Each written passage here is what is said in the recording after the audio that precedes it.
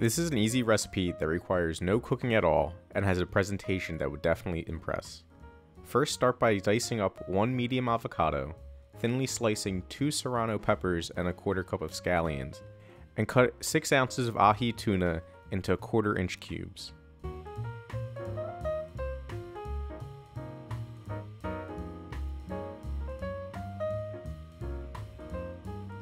In a mixing bowl, combine all of your ingredients and add about 2 tablespoons of ponzu sauce. Let everything marinate for about 5 minutes. For the spicy mayo, combine 2 parts mayo with 1 part of sriracha. Mix until fully combined.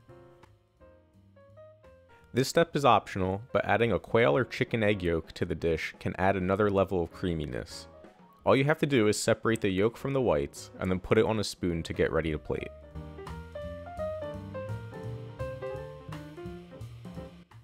Find a fancy plate and place down some green leaves. Then grab a ring mold or a biscuit cutter and place it in the center of the leaves. Add a little bit of spicy mayo, followed by half of your avocado, and then half of your tuna mixture. Make sure to compress a little bit so it keeps its shape. And then add a little bit more spicy mayo, and then top with black sesame seeds.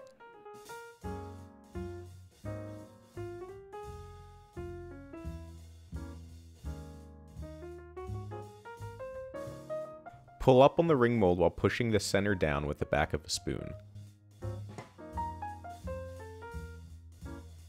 Top with some alfalfa sprouts, the egg yolk, and some wasabi.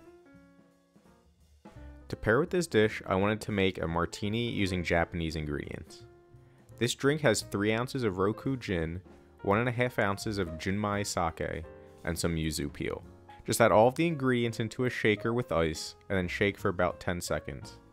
Rub the rim with a yuzu peel, and put it into the drink. As always, if you like this recipe, leave a like and share the video. If there's anything specific you want to see me make, leave a comment below, and subscribe for more.